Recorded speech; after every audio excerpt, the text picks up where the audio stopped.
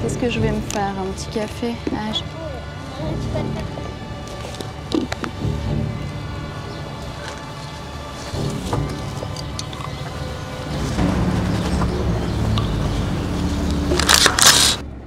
Are you scared you'll be attacked when overlanding and stopping overnight for camping?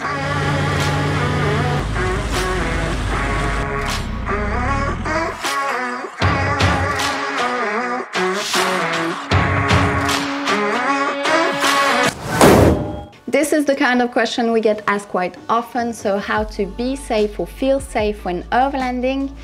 Easy! We always keep this little one loaded and ready to use. No, just kidding. We don't take any guns when overlanding, we just keep them for the internet trolls.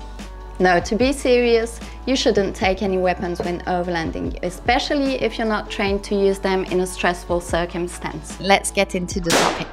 Depending on where you live or travel, this kind of question wouldn't even hit your mind a second. I mean, overlanding through inhabited areas, how is it possible to feel unsafe and needing to think about securing your camp for the night? We're not talking about animals here. I digged a little into the subject and I will give you my personal opinion. If you're still here with me, please add a thumbs up to this video and also comment below if yes or no, you already had an unsafe situation happening to you when overlanding or free camping. Go on, comment. I'm waiting.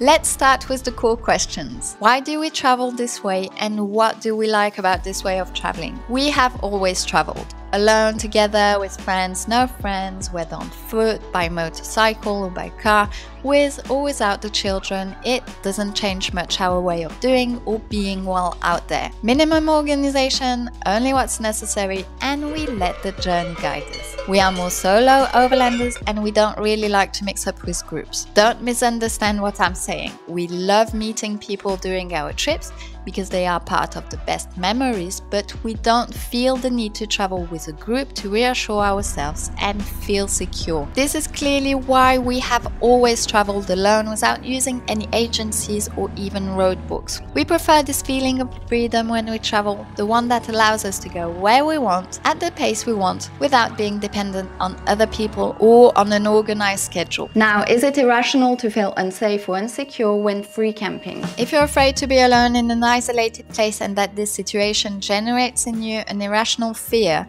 because yes, this fear is irrational, then it's that you're simply not made for this type of solo travel. Yes, that was a little straightforward. To be honest, it depends on a few factors. If you are completely new to overlanding and free camping, you might feel a little out of your element in the beginning. Over time, it becomes easier and being outdoors at night becomes the new normal. But what if this doesn't happen? I mean, what if you always feel uncomfortable while trying to find a place to stop overnight and free camp in inhabited areas or in the middle of a forest? In my opinion, this is the irrational fear hitting in. Simply because you imagine that someone will come and attack you in the middle of the night to steal from you or hurt you. Yes, it can happen. There are bad people everywhere.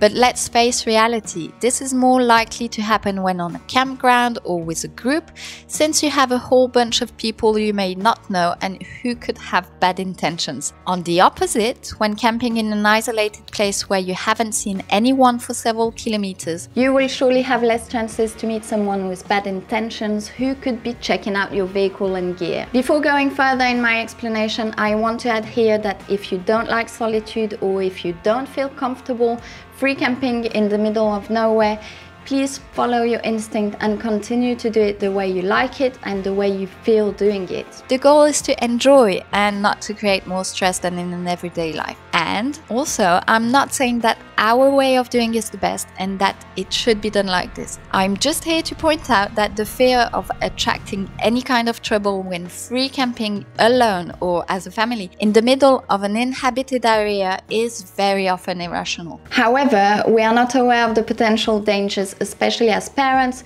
but I think that it's important and necessary to put things into perspective and make the difference between a rational and an irrational feeling of insecurity.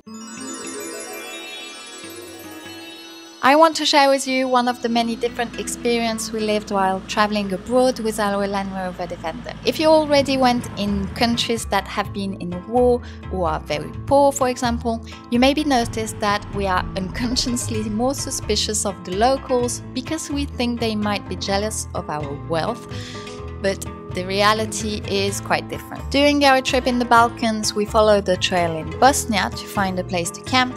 In this country, you still have to be careful with landmines, even if the situation has changed a lot. After a few kilometers, we found a little less frequented place to set up our camp on the side of the road up in a mountain. Once installed, we met a couple who was going down the road with their 4x4.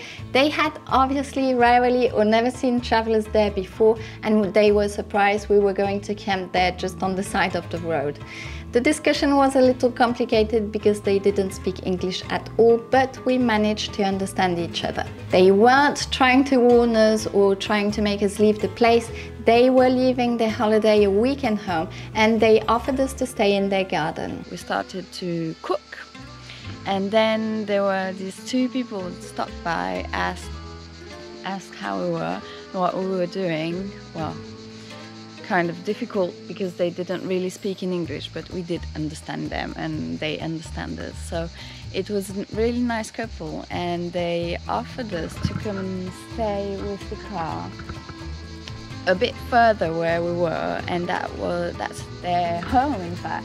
They did so out of pure kindness and opened their doors, even letting us use their outdoors wash basin for dishes and their pavilion. This is exactly the kind of encounter we like, meeting locals. This kind of things rarely happen if traveling with a group. We would have been looking for a bigger place and wouldn't have settled in that kind of isolated place on the side of the road. It's also for these reasons we always try to have the most minimalist vehicle/camp possible. This allows us to have a small footprint and to settle in a very small place, for example in a forest between many trees, without needing a huge surface on the ground.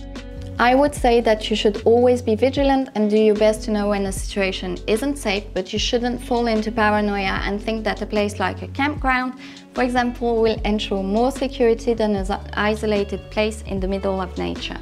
Personally, it's even the opposite. I now feel much more serene and safe when no one is around.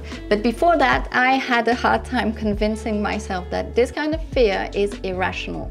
Because when we sleep under the stars, we tend to be more alert and overthink when we hear noises. But I think it simply comes from the fact that we watch too much TV and that our brain plays tricks on us.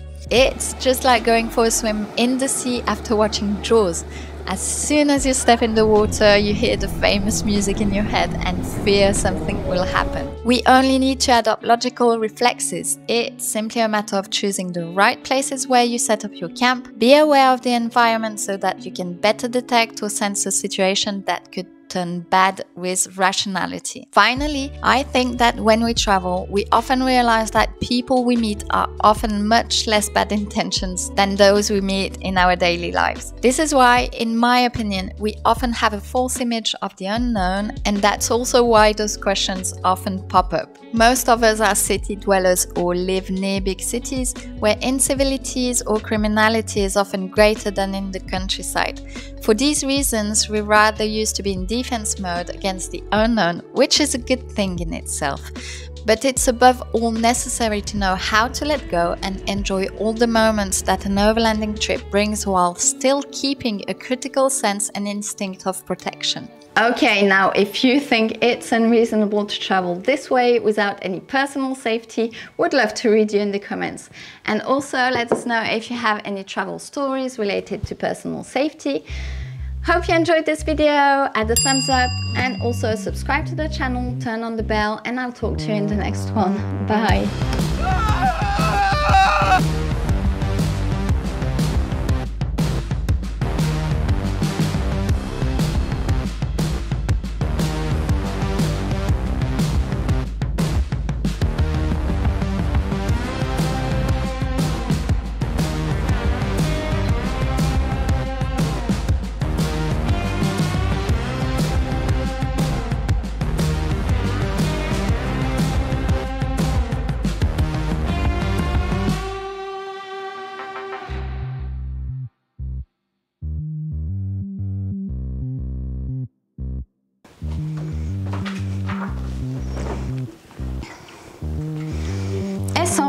sans four.